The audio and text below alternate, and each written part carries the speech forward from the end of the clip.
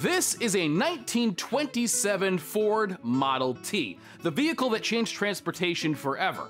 Now clearly this one's not stock, it's missing the fenders, the wooden spokes have been changed out for modern wire versions, and it's missing a few things like the steering column, engine, transmission, floors, basically the whole interior, steering wheel, lights, battery, radiator.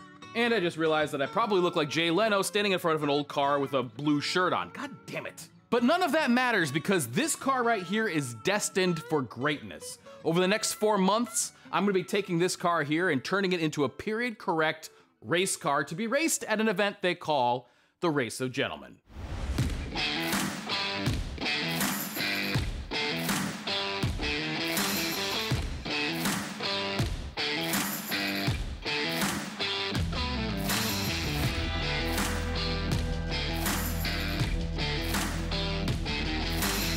But Carl, what does this have to do with boots, you might be asking? Well, be quiet and I'll tell you. When you take your pre-1934 vehicle to the Race of Gentlemen, a lot of people there are also dressed in period-correct garb. So they dress up with leather helmets and goggles and all kinds of stuff that looks like they're straight out of the 1930s. And this got me thinking, what would a working man who built a hot rod in the 1930s be wearing? Looking at photos from the time period, the answer was clear. Engineer boots. It would have been easy to just buy a pair of Westco Boss boots and call it a day, but they're a year out and the race is in October. So I went to my friends at Nicks Boots. Now Nicks and I have collaborated on a few models in the past and they've always been up for a challenge. But Nicks already have an engineer boot, the Renegade. What could we do to make an entirely different and unique model? After a few conversations with Grant, Nicks' general manager, he told me about a set of vintage dies they acquired recently. There was no brand name on them, only a vague stamp that read, Engineer. An old engineer boot pattern could be really cool if it were resurrected with Nicks' build quality. That would make one hell of a shop boot. The reason engineer boots make such great work boots is that they slip on easily. The lack of laces mean that sparks and welding slag don't get caught. And the flexibility of a laceless boot is handy when you're crouching or crawling underneath a silly hot rod project. We had a cool old pattern which turned out to be a perfect match to the car, with a utilitarian look consisting of bold squared off sections contrasted with sweeping curves and tapers which reflect back to a time in history before everything looked the same. But like this nearly 100-year-old car, stock isn't as fun as a little bit of hot rodding.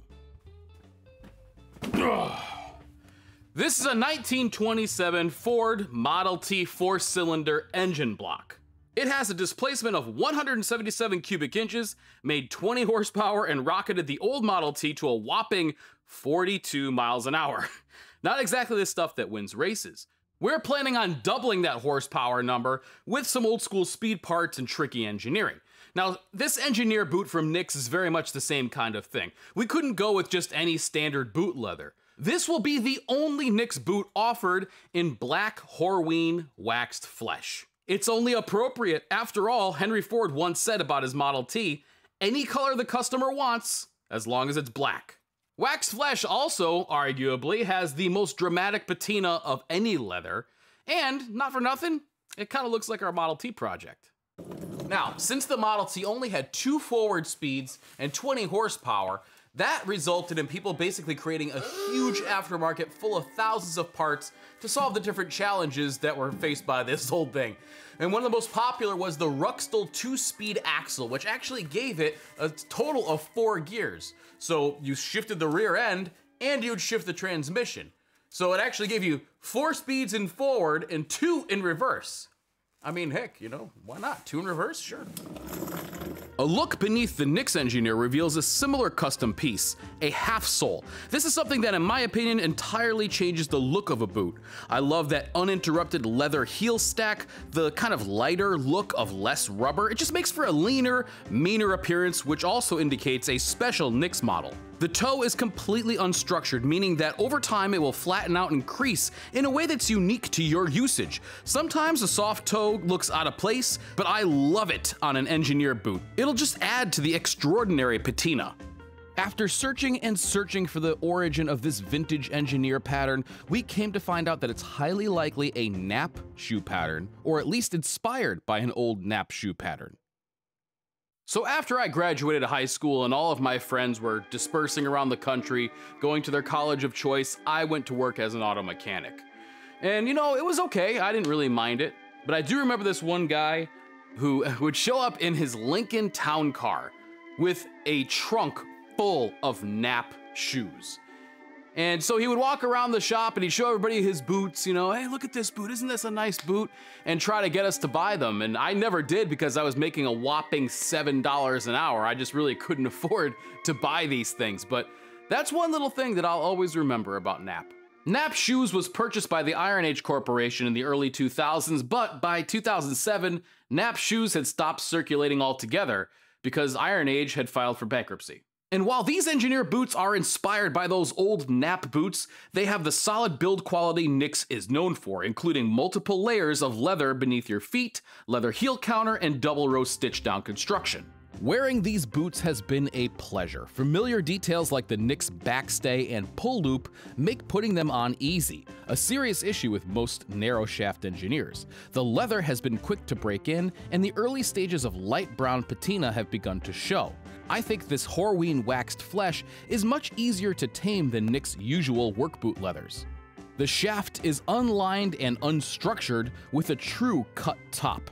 This spot has been an issue on some of my other engineer boots where the top face stitching rubs against my calves. I remember one day in particular, while wearing my Lofgrens in New York City for a day, I had worn a spot raw on the back of each leg. With these, there's nothing but leather wrapping around your legs. To me, these Nicks engineers combine utilitarian beauty and old school cool the same way this Model T does, and I can't wait to wear them while creating this thing and also racing it on the shores in New Jersey, creating lasting memories with my friends and family who will come with me. And when I talk about owning better, looking better, and living better, that last part especially, this is exactly what I mean. These boots are now available for purchase, and if they seem like something that you want, please don't hesitate. These collaborations usually sell out within a matter of hours, so jump on them if it's something that you want. And if you really want to, come on down to Wildwood, New Jersey at the end of September, beginning of October, because we're gonna be racing. Standard Nicks lead times apply. I think they're about 5 months out at this point, so you're gonna get them, but you know, relatively quickly. We're not talking about a year. So please enjoy, go and live life in these things, have fun, and I'll catch you later.